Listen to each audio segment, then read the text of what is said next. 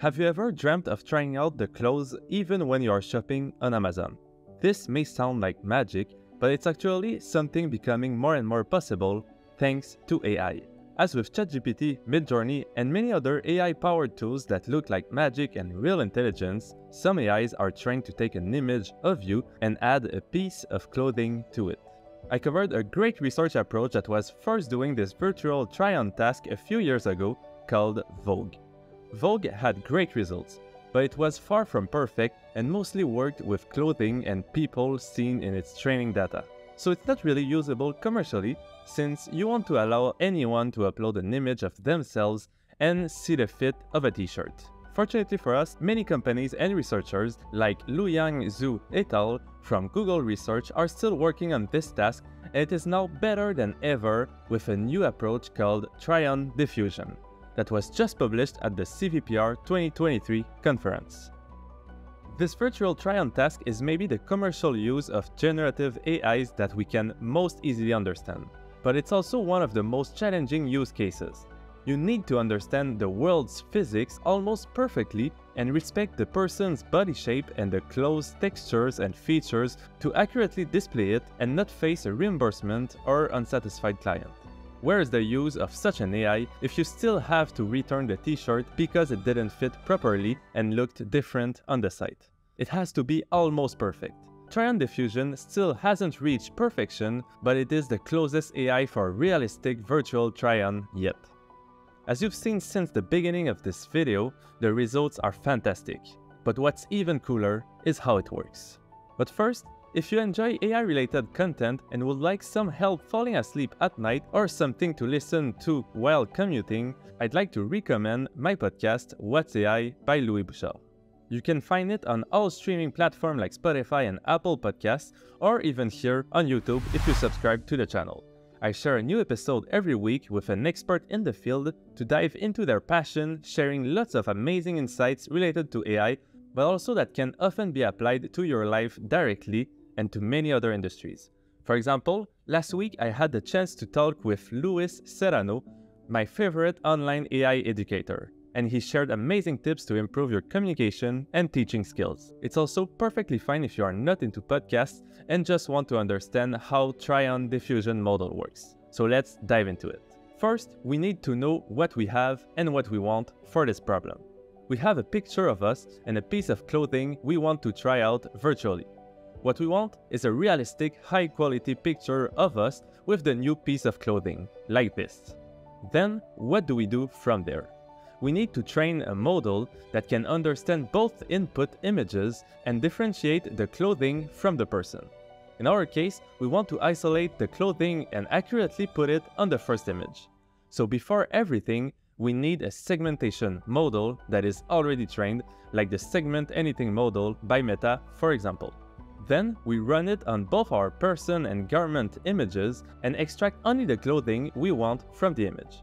We completely remove it from the person's image to know what to generate, here called the clothing agnostic image, and we save it for the garment image for generation, referred to as the segmented garment.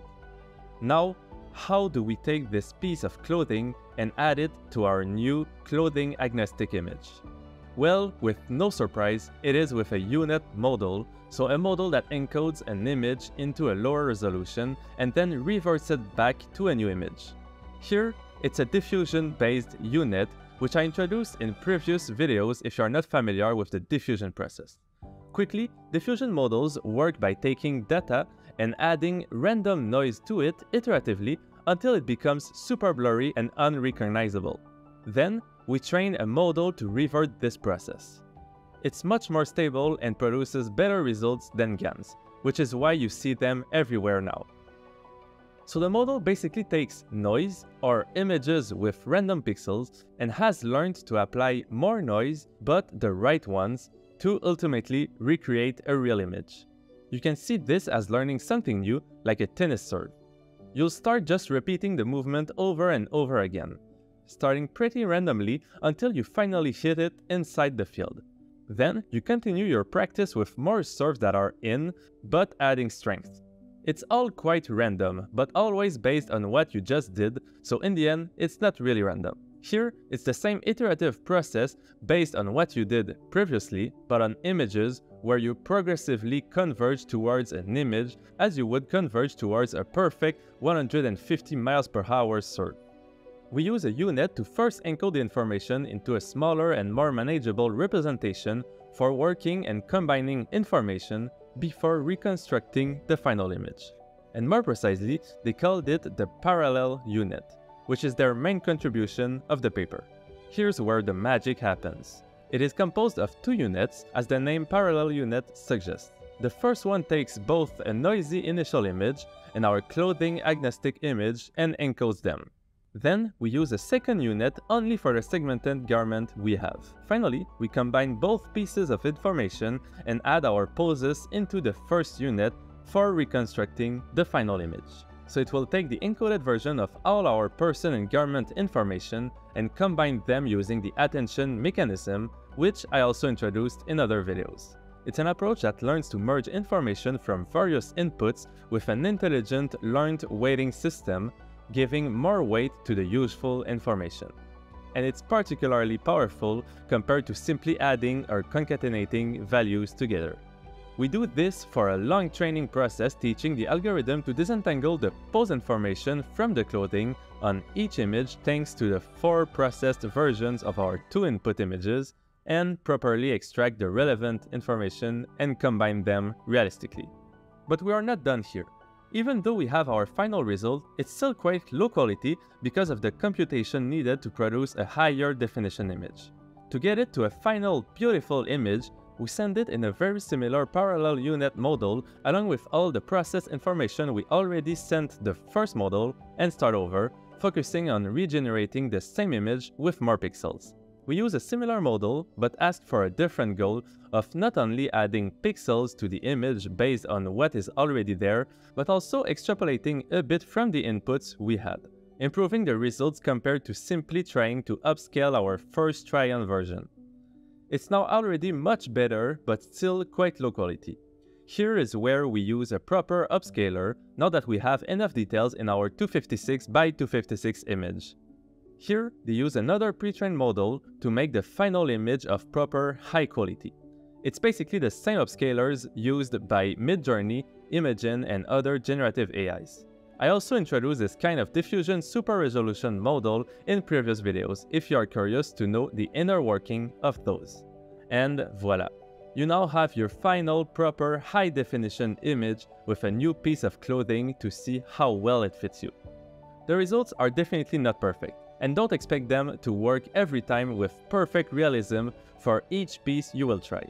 But they are for sure impressive and closer to reality than all previous approaches. One main limitation is that, as we've seen, the approach is dependent on the different pre-trained models used, like our segmenter and upscaler, which can drastically affect the results if they fail in their respective tasks. Fortunately, just like with the SAM model, those are now extremely powerful, and dissociating them from the main model makes the tasks much easier. Another limitation comes from the clothing agnostic image they generate, which will cause some issues when respecting your personal body features like tattoos or muscles, that may not be accurately shown and resemble the garment body a bit more. The fit is thus far from perfect, but they did mention the focus was on visualization of the try-on, which we can see is near perfection. I'm pretty excited to see a follow-up from this work with a focus on the fit and person's body aspects. Of course, this was just an overview of this great new paper that I recommend reading for more information and a deeper understanding of the approach and to see more results. The link is in the description below. I hope you've enjoyed this video, and I will see you next time with another amazing paper.